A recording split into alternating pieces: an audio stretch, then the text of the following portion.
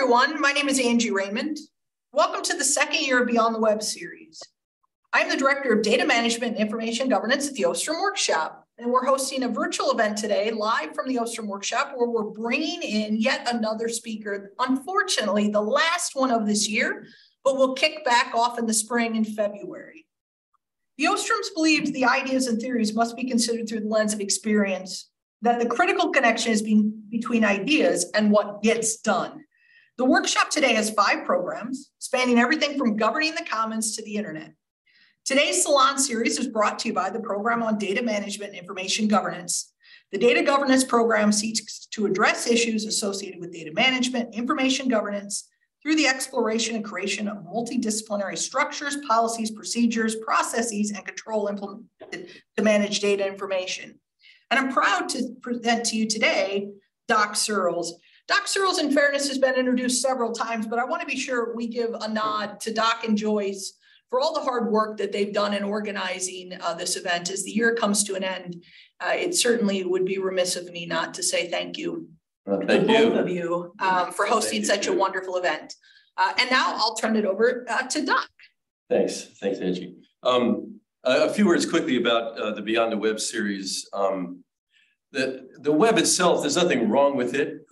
It will never get old, but what happens on it is getting old. And what began at Web 1, you might say, as an environment where all of us had freedom and independence, or at least sense that we did, has turned into a feudal system full of fiefdoms run by giant companies in which we are subordinate characters.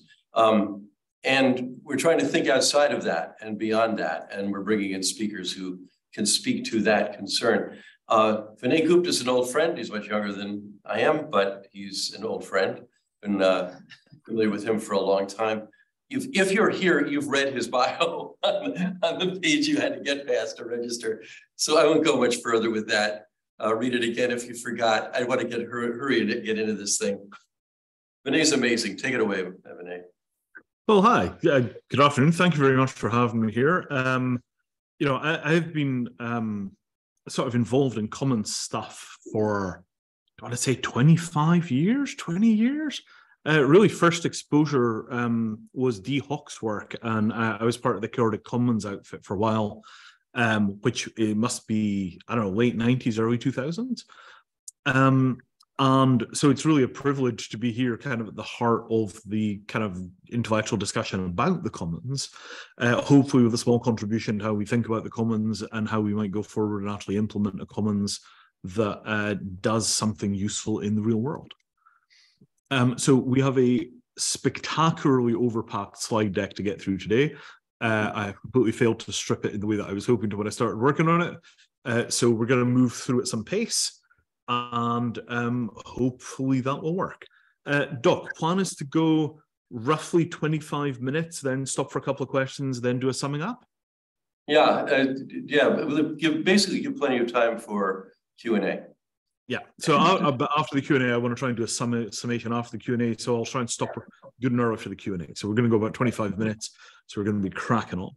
So very briefly about my background, 90s in tech, after 9/11, defense, security, and resilience, mostly working on disaster management. 2014, I decided to sell out and get a real job and happened to join the Ethereum Foundation. There I was the release coordinator for Ethereum.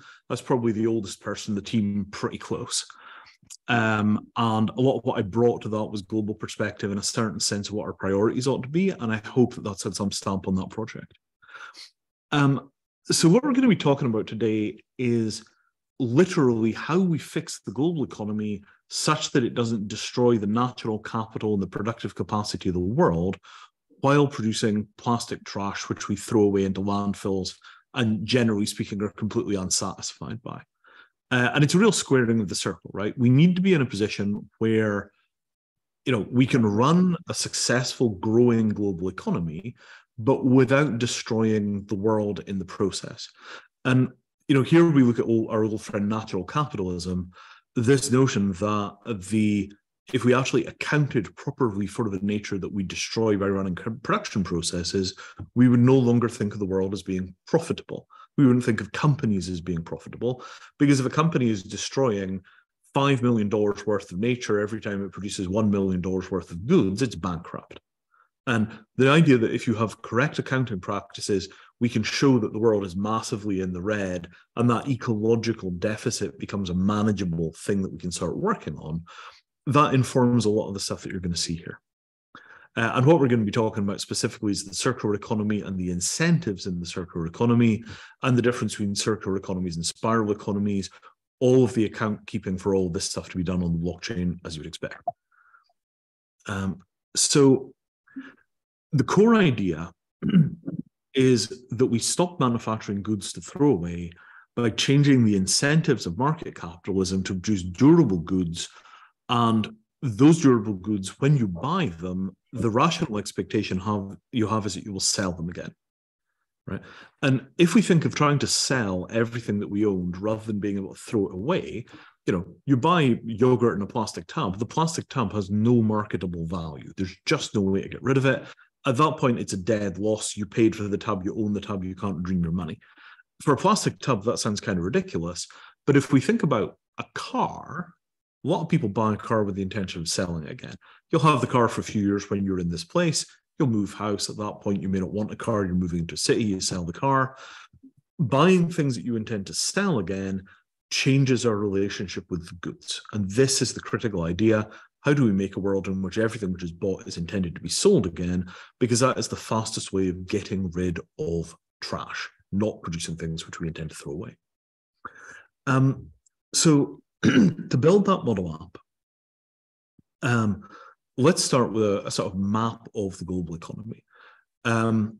We start by producing things, and then we trade them to people and we sell them. Production, consumption, one person has potatoes, somebody else has wheat, they do a trade.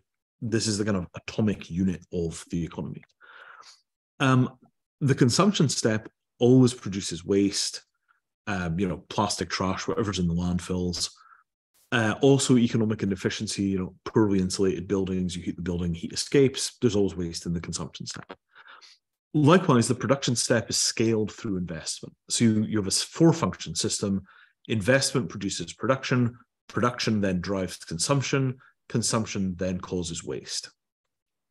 At every step here, if you increase the amount of investment and you increase the amount of trade, you increase the amount of harm. And that is the fundamental calculus that we're trapped inside of in the global economy. We cannot figure out how to keep the economy growing, which we have to do because we have billions and billions of people who don't have enough stuff. They lack physical goods and it impacts their health and well-being. We have to figure out how we do this without producing the same kind of harm function. How do we scale the economy without breaking things? Half of the economy has already gone through this absolutely dramatic transformation driven by data. So starts in the 1950s with quality control. Then you get quantitative finance in the 1980s, where you start bringing big computers into things like hedge funds, private equity, investment strategy, pension funds. Then in the 2000s, we bring it to trade in the form of targeted advertising.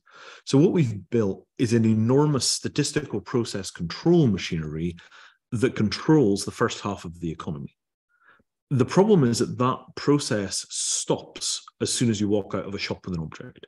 You come out, you buy a thing, you walk out, the thing no longer has an identity, it no longer has a name, nobody's responsible for it other than you, nobody's gathering any data from it. It literally just becomes a hunk of junk. And when that stuff winds up in a landfill, we don't know what it is, we can't identify it, we've got no way of putting it back into production by recycling it because we can't identify what the stuff is most of the time. And this is the problem that we have. We've done massive numerical optimization of the first half of the system, but we haven't touched the second half. And if we do start instrumenting the second half, we might be able to start moving away from a model where what we have is this enormous destructive waste system, right? If we could instrument what was happening post-consumer, we could actually get a dramatically better understanding of what's happening in the waste system. We could start pricing the damage being done, and we could also start recovering value in the waste streams. And this is the vision that we're really, talking about today. What happens when we instrument every step? Production, consumption, waste. If you correctly instrument waste, we should be able to get rid of most or nearly all of the waste by taking a thing which is being thrown away and figuring out a new marketplace for it. And the old model circular economy is that you find a new marketplace by ripping it down to its raw materials. The new model circular economy, which we like to call the spiral economy, is you don't rip the thing down to its raw materials, right? You take hold of the object, you put the object into, some kind of marketplace which figures out what the fair value for the object is. And once you figured out what the fair value for the object is, you can resell it much more easily, right? You take things, you put them back in their place, you find a market, you sell the thing, it never enters the waste stream.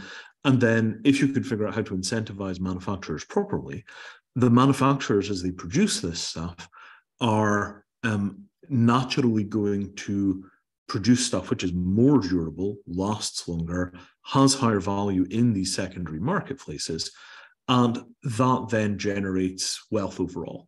Because if the manufacturers are no longer throwing the stuff away, everything becomes a lot easier to work with in terms of managing the waste streams. So here's our model, right? Step 1, collect the data. Step 2, we'll talk about that part. Step 3, profit. Because if we can't figure out how to make this thing stand up in the global economy as it currently stands, there's no point even starting, right? At this point, there is no real probability of getting a non-market-based solution to scale, because where we are right now, in the position that we're in right now, is it's just very, very difficult to make change on environmental issues inside of the existing governance structures that we have. It's close to impossible.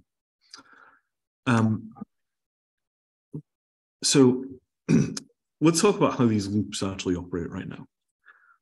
Investment drives the creation of capacity to make manufactured goods. Investment produces production. Production then causes trade and consumption. When something is sold into consumption, there's a return on investment in money which drives the investment. This is the investment loop. The investment loop drives then a waste stream, which can be recaptured and brought back in through recycling to reclaim value. But that information, that recycling step is information dense. When you're recycling something, you have to know what it's made of, you have to know who wants it, you have to find some market for it. And right now, because of the problems that we have with the information management at the recycling step, it's very, very hard to get recycling to work at any kind of scale, close to impossible. So what we get is a lot of the stuff that you would hope would be recycled isn't recycled, or it's recycled in a way that is downcycling, destroys value in the downcycling process. And as a result, every time we go around this loop, there is capital depletion. Money is thrown away on waste, but more specifically, natural capital depletion, because what's invested at the first investment step is not only financial capital, you're also investing natural capital, trees, energy, climate stability. All of that stuff goes into manufacturing, this pair of roller skates or that laptop. And as you go around this loop, the return on investment in financial terms often looks pretty good, but the unpriced capital depletion of natural capitalism from the waste stream is invisible. And this is what we have to solve if we're going to have a growing economy, which also manages to not trash the future and provides for more people than we're currently providing for. So the way that we do this is we destroy the notion of consumption, right? Not the notion of use, but the idea that the goods are consumed, that they're destroyed by using them, they're literally eaten. This is the thing that we can get rid of. So if goods are manufactured to be durable, then at that point you make the thing, you use the thing, you get bored with the thing, and you sell the thing to somebody else who wants to use it. It never becomes consumed, it never enters the landfill. And you sort of say, like, really? Can we do that? It's kind of like, actually, yes. I mean, tools made of decent stainless steel will last forever. I'm wearing, I don't know, 25-year-old jeans, something like that. I mean, I bought them secondhand, with a little bit of luck, I'll sell them to somebody when I'm done with them. They may be recycled, they may be downcycled, but for the most part, most of the stuff around you, if anybody cared enough to make it durable, it would last forever. And it's really only because we don't have any way of pricing the waste streams or any way of running effective resale that the stuff which is just plain trash exists. It's not natural that things fall apart after a few years of use. That's actually just very, very, very lazy production processes, and also our good old friend designed in obsolescence. So this notion of continually reselling and reselling and reselling, transaction costs factor critically into this. If you're going to go around this loop where the thing is manufactured and then it's used and it's resold and used and resold and used and resold and goes round and round and round, you have to make it economically efficient to go around that loop. Because if you don't, what happens is that you just run out of will to go around the loop. The thing just loses so much value, it's no longer an asset. So it has to be efficient. You need efficient markets. You need efficient secondary markets to keep the goods out of landfill. And you need some kind of payback to the manufacturer for making something so durable so that they're correctly incentivized to make durable things. That could be a carrot or a stick. We prefer the carrot. And I think I covered this, right? Like, you don't want to be in a position where your circular economy is ripping things to pieces, because then you have to go through the cost of remanufacturing. So the model that we suggest is this. We get rid of the waste stream completely. We do investment, production, and use. The user, say, buys a bicycle. They ride around on the bicycle. They do 5,000 miles on the bicycle. They decide this is not the bike for them. They want something lighter. They then resell the bicycle, but they don't just knock on their next door neighbor's door and ask them if they want a bicycle. They get the bicycle recertified by somebody independent, presumably a representative of the manufacturer, like a local bike shop. The bike shop gives them a condition report on the bicycle, and that is attached to the bicycle's digital identity. Once that's been done, the manufacturer takes a payment for the recertification refurbishment process. So if they see that same bicycle come around 25 times over 10 years, they will get 25 payments for doing the recertification refurbishment. And every single new buyer of the bicycle comes along and purchases the bicycle with a manufacturer's warranty. And that as an approach really changes the relationship between the manufacturer and the bicycle. Because for them, it's not that they sold it and it left the door and maybe there's a liability when they get a warranty claim. It leaves the shop and it's an asset, because as long as somebody is riding that thing and resells it, they're going to see it again and they're going to get some more money from the work that they do to refurbish it, and also for the recertification. So what we're talking about here is the design for maintainability. You design the thing to be repaired, you make it easy to certify, to verify what its condition is. You make it something which is designed to live in a circular context, rather than being designed as something which will be trashed. And so what you have is a two-benefit system. I sell the object. I, as the seller of the object, get the lion's share of the money because I'm passing the goods on to somebody else. However, the manufacturer also takes a chunk of the money. As a result, everybody is incentivized to keep the goods in good condition and keep them flowing around the circular economy. The manufacturer might charge a pretty hefty fee for doing the recertification and refurbishment, particularly if the goods are safety critical, like a bicycle.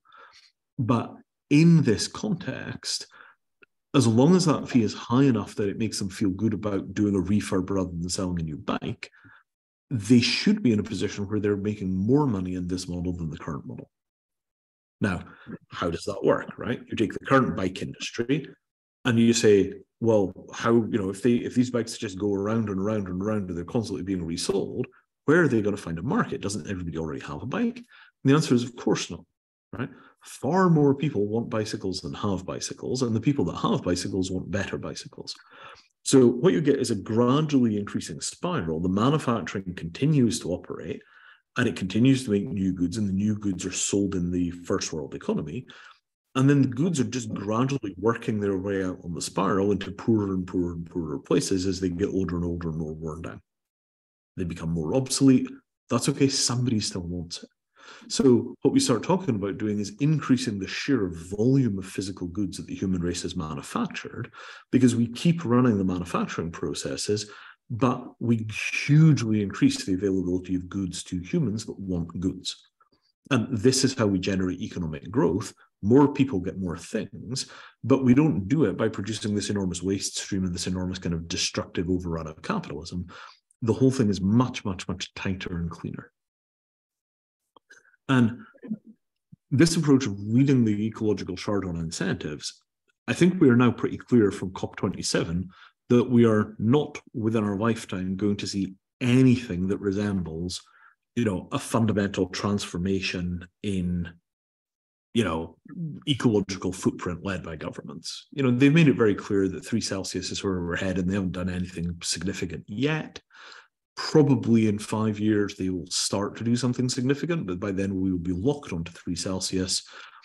And if we don't have very, very, very radical change through some other mechanism, the governments are going to do all of us. So we really have to kind of get into this pretty quickly, because I just don't see the state leading on this. Although some of the stuff happening in America is indicative, it's not until they stop subsidizing fossil fuels that we could actually start talking about some potential for real change.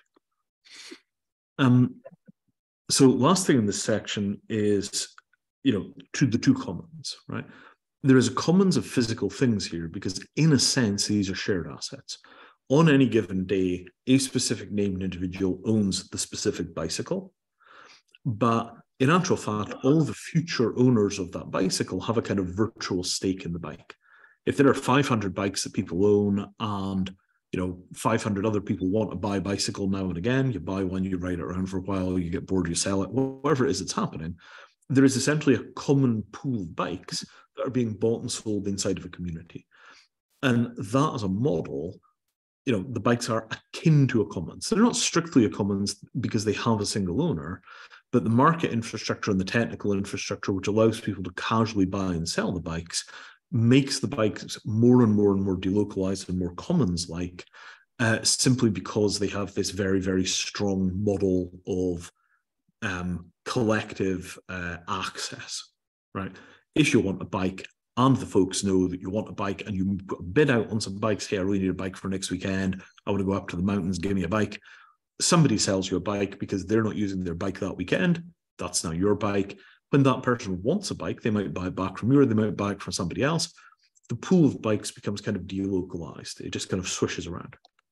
So this is, the physical commons aspect of this model, right? There is a physical commons. It's not quite like a regular commons because we still have atomic ownership. And the atomic ownership is there to make sure that people take care of their property, helps with things like low casual damage. And then we also have the data commons, right? And the data commons is the pool of information about all of the bikes, right? When were they manufactured? How much have they been ridden? How often have they been repaired? How do they last? And that data commons helps the manufacturers manufacture better bikes. It helps me buy a bicycle, which is of better quality when I make a purchase. And the data commons is what generates the data footprint, which encourages the manufacturers to make goods which are fundamentally more durable, right? We have to design goods for long-term fleet use. We have to design goods for repair. We have to design goods to be used over and over and over again. And in this kind of model, this is a simple, clear, direct way of shifting the incentives, because that data pool tells you what the good stuff is, and it tells you what lasts, and it tells you what's worth buying, and it just shapes your experience. So this is the notion of how we actually shape the data modeling for this. Does that all sort of make sense so far? Yeah. Okay, good. So now I'm going to crack on and actually show you a little bit about what we think this would look like in terms of consumer experience. I say consumer, user, right? See how easily the old language slips in. Yeah. So you have an object. The object has a digital tag. I can show you some of the digital tags here, if you can see those. Yeah. Yep. Yeah, we can in a little thing, yeah. Yeah, so those things are quite good. That's quite an aggressive piece of technology. You get those from a partner company, they're really good. And goods have these things manufactured into them or they're fixed at a later date. You scan the tag, you access the data record about the thing. We call it an asset passport. That asset passport is basically like a digital twin of the object. And so you have the physical object, you have the digital twin of the object, and the certifications are provided by human beings that have examined the object, or potentially things like scanning robots, where you drop the thing into a machine and the machine takes pictures of the object from all sides under controlled lighting conditions and then gives you certified images of the objects, right? Very simple model. The digital twin is continually updated because every time somebody wants to buy the thing, they have to get a condition report before they purchase. When somebody wants to sell, they have to get a condition report before they sell. You're never going to buy something blind in this model. There's always going to be a third party that does a condition report and adds that data to the digital twin. As a result, the objects wind up with histories. Obviously, in a GDPR environment, this stuff has to be anonymized. It's a good idea for it to be anonymized anyway. But that, being able to get even anonymized data about how often something is being used, this is the equivalent of things like car mileage. It tells you what you're actually dealing with.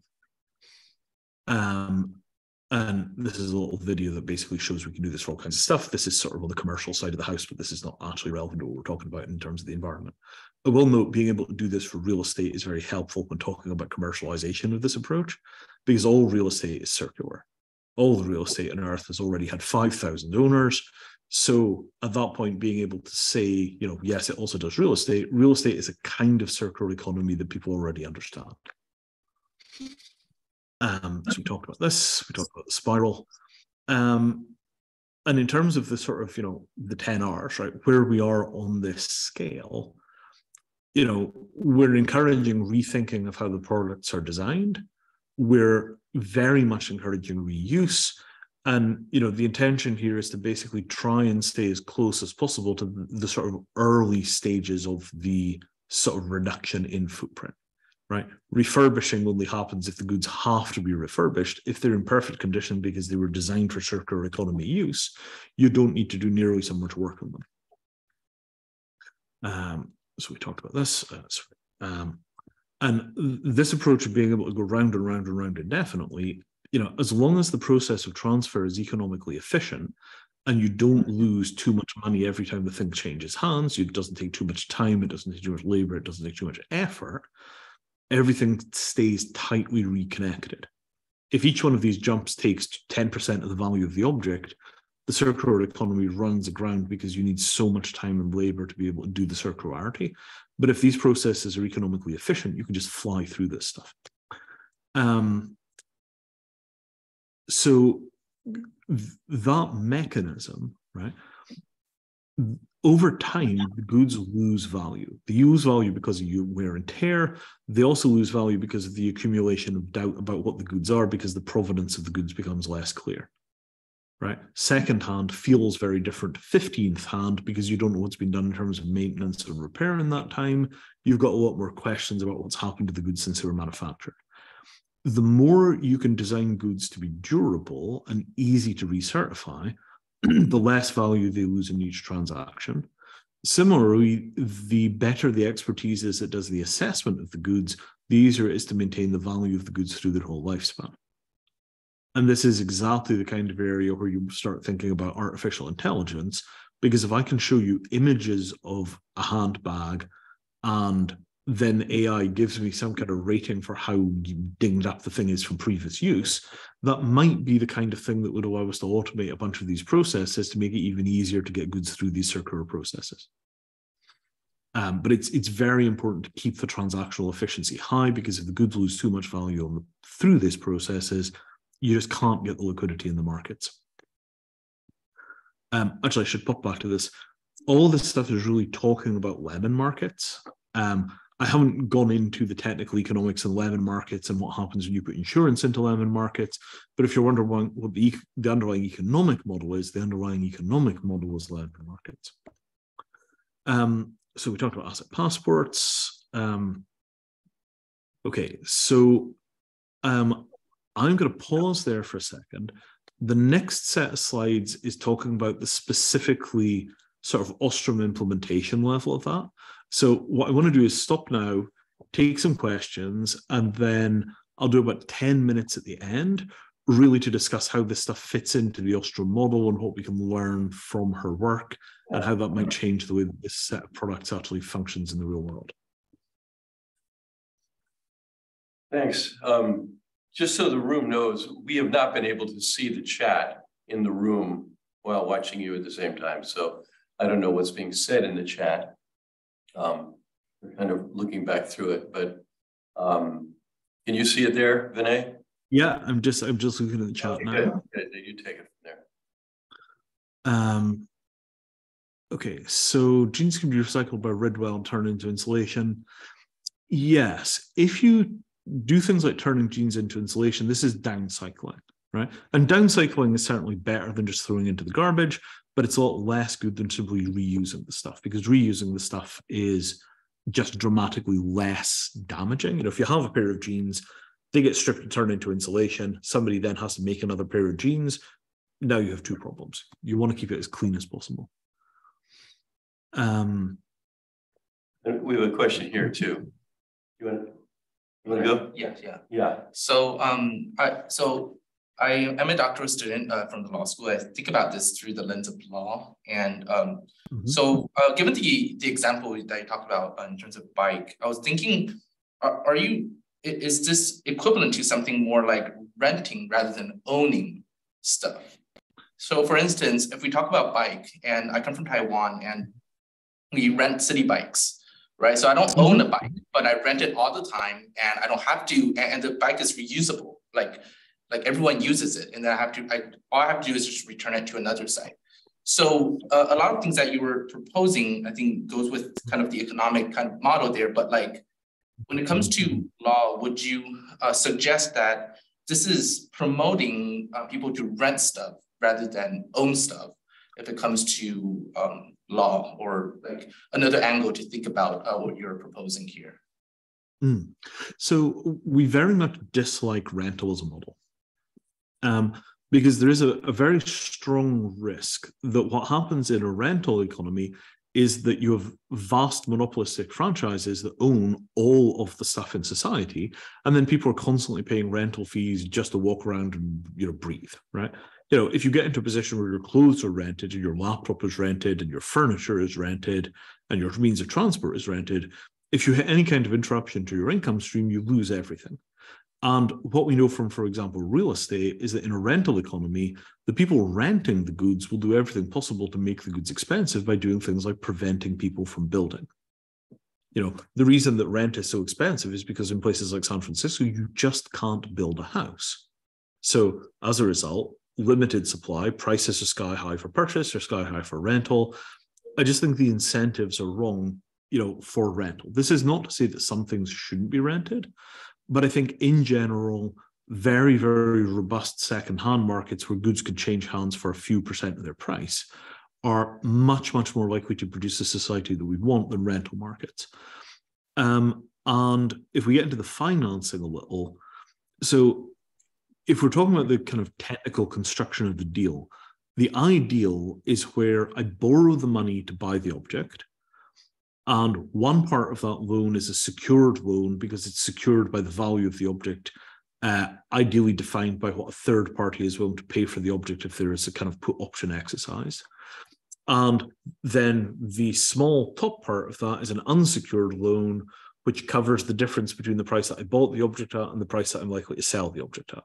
So, $25 of unsecured lending and $900 of secure lending, plus an insurance policy on the object. And in that model, what happens is that you're simply paying cost of capital for renting the money to buy the object. And cost of capital is always going to be lower than the cost at which somebody will rent you the object if it's some kind of rental agreement, like with a store that will rent you furniture. So in this approach, even if you need to borrow money to buy the object, borrowing the money to buy the object in an efficient market for capital with the object well financialized in terms of secured lending, unsecured lending, and insurance against the asset being damaged, you just wind up with something which is always going to be more economically efficient than rental because it's still technically purchase, and you've cut out most of the middlemen involved in maintaining rental systems. So even in the position where people have to borrow money because they can't afford to buy the thing, I think you still get a better deal than simply having rental fleet property. And I don't know of any good rental markets. Like housing sucks for renting, camera equipment sucks for renting. You pay for camera equipment like a third of the cost of the goods for keeping the thing for a week. It's incredibly expensive relative to purchase. Does that answer your question about the rental market? Yeah, it's clearly answered. Thank you. Yeah, I mean, we spent a lot of time thinking about it. I just, I'm Scottish. We don't like renting things. Are there other questions in the Q&A there in the chat? Yes. Yeah, so I like this for bigger things, but not for things like yogurt containers. No, I mean, the yogurt container is kind of a joke, but it doesn't have to be, right? I mean, things like yogurt could easily come in reusable, nestable stainless steel pots. Do I have a yogurt container? Yeah, I do, actually. 1 second. I'm just grabbing my yogurt container. Here is my yogurt container demonstrator. There's no reason that couldn't be stainless steel, right? And if it was stainless steel, it would have a value of, I don't know, 50 cents or something like that. And you could have a stainless steel economy where I'd buy my yogurt in this pot and it has a reusable lid. And, I keep the thing around as Tupperware, or I use it as a mug, or whatever the heck is going on. And then when I move house, I've got like 200 of these things and I sell them back to the manufacturer. That might not be an efficient way of doing it, because actually cleaning stuff is often harder than making it again. The environmental footprint of washing out a stainless steel container and readying it again for food use might be worse than making it out of some kind of, reusable material. But it's certainly not implausible that we could have a stainless steel economy for those kind of goods. And, sort of, stainless steel, glass, polypropylene, there are definitely ways that you could have quite a robust economy for even the so-called disposables. Because, for example, polypropylene, if everything that can be made out of polypropylene it hugely simplifies the process of plastic recycling. But yeah, I mean, overall, not an expert in food packaging. I don't know the best way of doing it. Okay, how do we get the transaction costs down? So getting the transaction costs down is almost entirely about automation, right? You have to have smart contracts rather than paper contracts, automated signing of contracts. You have to have automated payment of people for services like doing a recertification. When you scan the tags, that has to give you immediate access to the data records for the object without having to do any kind of intermediary, search or whatever. It has to be direct. Similarly, the payment layer, if Visa was going to eat 2 or 3% of every transaction on a network like this, you would be paying more for the Visa transaction than you were actually getting out of economic benefit for using the circular economy in many cases. So you have to assume that you're going to do some kind of blockchain-based micropayment. You have to strip that layer absolutely to the bone to get it work. And then in terms of who's going to be doing the recertifying and the refurbishing, there are enormous numbers of people that have relevant skills that currently have no marketplace for the skills. You want a position where somebody who knows a ton about furniture, is making a side living because people send them certified pictures of a couch and they then give you an opinion on the couch. And those certified pictures could be taken, by an independent person that, comes to your house, delivers a pizza, takes half a dozen pictures of goods that you want to recertify, picks up half a dozen packages that you want to take somewhere else, and charges you $5 for doing the entire process. This is not something where we envisage this being a completely separate standalone system. We think of this as something that would be integrated into existing networks like UPS or FedEx for a lot of people. But, are there costs in this model? Absolutely, right? And, people have to get paid for putting their expertise into the systems. It's certainly not something that's going to be economic for doing very small goods immediately. We're counting on, years of growth and refinement before we start talking about doing this for, hammers and satchels. Yeah, so the buy it for life question, the core incentivization here is that they get recurring revenue at the step where the goods are recertified or refurbished. So that's where we get the buy it for life angle, is the manufacturer getting included in the story at that point.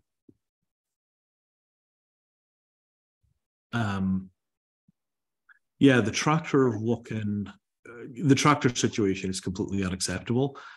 And it's exactly why anti-monopoly legislation exists.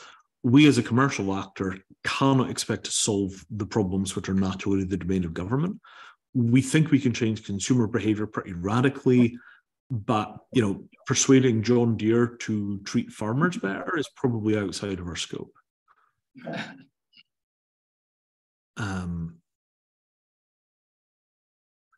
Okay, so let's see, we've got one more question. Sorry, I'm just going through the chat reading questions. Is that the best way of doing this? Anybody has their hand up? Does anybody have their tell if any hands are up? Okay. Has their hand up. So I have a question, which is, yeah, please. Maybe you've covered this in a way, but it seems like there's so many parts to this that have to work in order for the whole thing to work. Where there is nothing right now. Where do you start, or where does one start? What is the first or only thing you can do to make this thing get going on the road? Is it making sure that everything is scannable and identifiable? And I don't know. I'm just I think it's an ideal system, but ideal doesn't always sell. Sure, absolutely. So if we think about gold and real estate are already fully circular assets. Nobody throws away real estate, nobody throws away gold. So we've taken this model and we've applied it to gold, to real estate, to fine art, and to wine and whiskey. And those are the areas that you don't typically think of as being circular economy, but the stuff does, by God, go round and round and round and round and round. And so by getting into those markets, we've sort of developed a reasonable looking economic case. And we've been live in those markets for a year and a half. So we started out with a collection of Star Trek memorabilia. Average price is probably $500, something like that. And then over the course of a year and a half, we worked up with gradually more and more expensive objects. The most expensive thing that we've sold is $102,000. And we currently have a customer who has an item for sale for £1.9 million, about $2 million, which is a patch of land in the UK. So, these kinds of objects, all of this stuff about asset passports, independent certification, circular economies, all of that stuff works perfectly well on land. It works perfectly well on Warhol paintings. It works perfectly well on gold bars. The first actual circular economy client, or circular economy per se, is a clothing manufacturer who do very, very high-end exotic material outdoor clothing. And they're going to basically fabricate the tags directly into the jackets. And at that point, that will be the first real circular economy thing. And they already make goods which are, notorious for their massive longevity.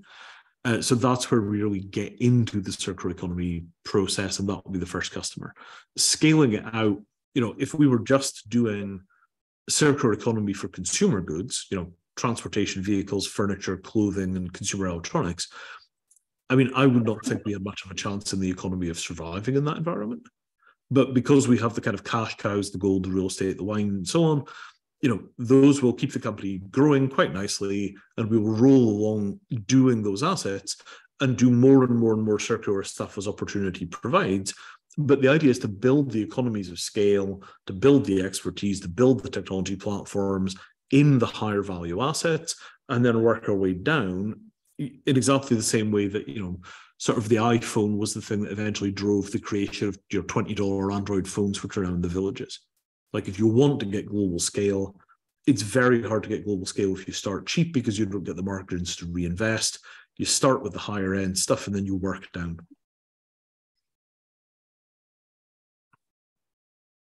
I saw that Kevin Cox had posted something there. And if you don't know Kevin yet, Kevin is kind of the other thinker like you. He doesn't have the same thoughts, but you might take a look at what he says there, because it's interesting. I couldn't read it too well, but I'm just looking back here. Yeah. If we think of custodianship rather than ownership, then the community owns the assets and the custodian pays the cost of use. Yeah, so the reason we don't like that model is it changes what happens at the condition reporting point.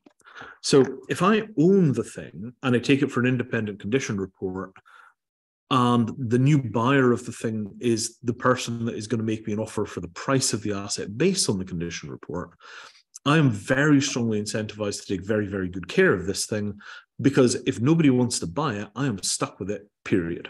My property, my problem. I bought the bike, I bent it on a roof rack, the bike is now damaged. Sucks to be me, right?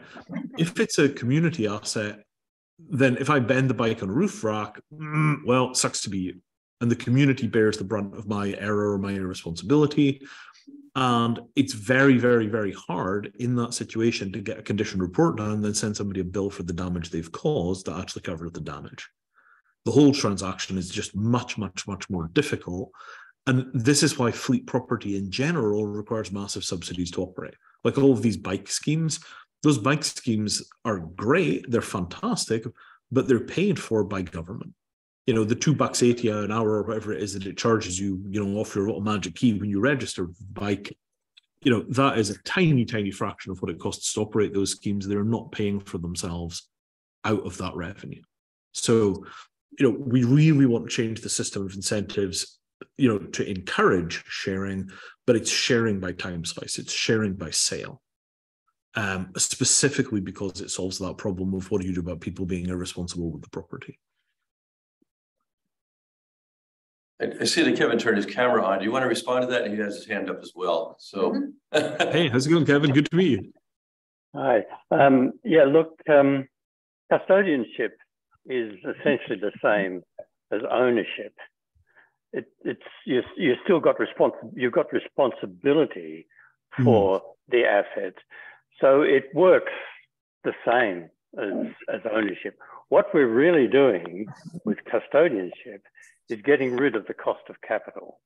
Right? You don't get rid of the cost of the use of capital, but you get rid of the problem of interest on interest.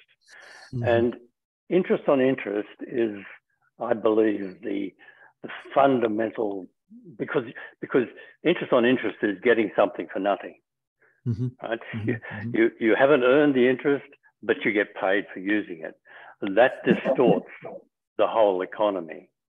So by having the concept of custodianship and community ownership, then you don't get this problem that people get something for nothing. Yeah, I mean, the problem then comes into what happens when the goods are depreciating or what happens when the goods are damaged. Right. So in a custodianship model, if you break something, then you're going to have to pay for it. Otherwise, you're basically depleting the commons.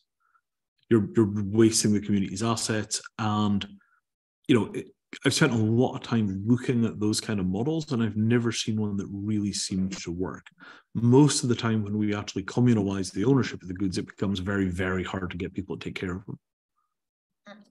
You should watch what Kevin's doing in Canberra. He's in Australia, you're in London. So we're around.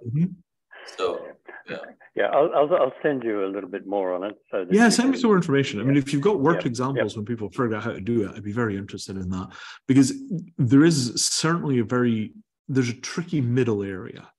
So we agree condition reporting, you know, ownership, transfer title, all the rest of that stuff is there, but there is still a point where you might want a 25-person group to buy 7 or 8 bicycles and then share them. And in that instance, you have a much more kind of custodian-shaped situation. And the idea that you could transfer custodianship without transferring legal title, lots of interesting things happen there. Doc, I wanted to suggest we sort of move on to the kind of final sum up and I actually go through some of the Ostrom stuff. Maybe one more question and then we do it. Anyone want to put their hand up, or is there something in the chat that we missed? I can almost read it from here. So there's a question about community providing financing for ownership, and there's also a question about you being doing things with books, a circular nature of books. Yeah, books is a really interesting one. You know, college textbooks would be an obvious place to apply this. Unfortunately, college textbooks is a horribly corrupt marketplace. It's just awful. So I'm kind of not inclined to fight that fight quite yet, but it is definitely a thing that I'm interested in. And oh yeah, the question here about are there manufacturers that are doing refurbishing and resale now? Yes. North Face, Patagonia, Paramo, IKEA, and Screwfix in the UK. Screwfix is kind of like Home Depot. It's a big kind of manufactured, you know, kind of like building tools, this kind of stuff, are all doing a circular economy model right now. Like, it's really stuck up on us. But it turns out that the industry is moving very, very quickly in this direction. That's part of the reason that we're doing a lot more circular economy stuff now. Cool. because we thought that it was going to be quite a bit further in the future before we started to see this move, and now it's actually begun to move. So we're trying to get moving to keep track. Okay, so you just go back here. So now I want to go through and do a bit of a kind of summing up and also examine, the actual Ostrom structures underneath this. So for these slides, on the left side, I'll have one of the 8 principles from Ostrom's work. And on the right side, I'll talk a little bit about how you might use blockchains to implement that model. And for this stuff, if you have any thoughts or questions or feedback or ideas, just chip right in. I'm not going to stop for questions. But if you have comments, now's the time, because you know a lot more about this stuff than we do. So point 1, this I pulled straight off Wikipedia, because as you can tell, I'm a scholar. Co-defined assets and co-defined assets and actors, right? So I think this asset passport model, where you've got lots of people who are certifying what something is a pretty good way of clearly defining the assets. And then clearly defining the actors, we assume digital identity of some kind before you can buy and sell inside of the system, because otherwise it becomes very hard to handle the transaction costs. And we don't think the governments would be all that happy if we used anonymous digital cash for all this stuff. Any questions or comments there? If not, I will move on. No, yeah, it's a good arrangement. Okay, so useful common resources. This is out of our scope. We have to assume that the people that have useful resources are going to put them into the system, because we're not going to, for example, raise capital and then try and buy things that we anticipate people needing. This is much more about onboarding existing things. But if there were already pre-existing community groups that wanted to raise money and then buy things and put them into this kind of circular framework, we'd be very interested in helping with that. Any points there? If there are any points, just jump in. Well, I just want to say, I think this is the first time any speaker has tried to contextualize what they say with the Ostrom principles. So hats off. I've been thinking about the Ostrom stuff. We actually have, a member of the team that we hired specifically to look at how we did circular economy inside of the Ostrom principles. We are really serious about this stuff. That's great. Wow. Unfortunately, he is now meditating on a hilltop somewhere in California, so we'll see what happens after. He's still interested in helping us. So collective decision making, right? Sort of out of scope for this. What we're suggesting is quite a rigid set of rules for the game. However, the place where collective decision making might come back in is standardization. What is the correct standard for bike recertification? What is the correct standard for the metadata gathering on an object? These pictures that you guys are using, these pictures are too expensive to take. We need to be able to use camera phones. We need to relax the lighting thing. You need to make it okay for us to use image enhancement, blah, blah, blah. And you might have a community debate about whether that was actually a solution or a problem. But it's a little outside of scope initially, but I can see where it'd be reintroduced. Accountable monitors. So somebody recertifies goods as being good, they are sold, the person reports a problem, they ask to claim on the certification or warranty, the certifier refuses to pay, oh no, it was fine, rah, rah, rah, rah. In our system, you get access to a court who can actually come back in and make the monitor or the certifier accountable. It's a very, very, very direct system. It's strong legal enforceability. Graduated sanctions. Everything that we do runs on payment. Somebody pays for a warranty, something goes wrong, they claim on the warranty. In this kind of model, you then have this notion of, small things, small fees, large things, large fees. Pretty straightforward. Access to justice. So this is Anton. Anton is my managing director. And Anton was at Centre of Justice for Innovation and a variety of other things like Young Foundation, and is an access to justice guy. Criminal justice reform in his early career, then access to justice later on. And Anton is in charge of building, among other things, the arbitration machinery so that we can get lower and lower cost dispute resolution as the system scales and becomes larger. But we've actually got real sort of native expertise in this kind of stuff. We're not just a bunch of tech goblins who are running around trying to build a sharing economy. there is actually some serious backbone in here. Yeah, he's a good bloke. So official status.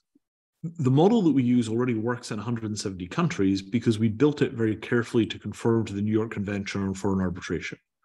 And as a result, the agreements that govern one of these physical objects and the asset passporting and the reporting and so on, all of that stuff runs under English law under arbitration. So that provides us with a kind of global scope and effective sort of, a globalized rule set. Obviously, when the goods are physically located in a jurisdiction like Germany, you have German law that controls who is allowed to buy and who is allowed to sell and how all that stuff works. But when there's a dispute over the goods and their condition, that comes into the warranty system. The warranty system is then handled under international law. That doesn't provide any kind of special legal status for the stuff. But if you want that kind of special legal status, the easiest way is to have a corporation own the stuff. And that corporation could be like the, Manhattan Bicycle Guild, and they own 2,500 bicycles, all of which are asset passported. They maintain the condition reports, and that would be an example of a community that could be built directly on top of this infrastructure for doing transfer of ownership. Any questions about that? One more to do. Good. Okay, right. So layered governance.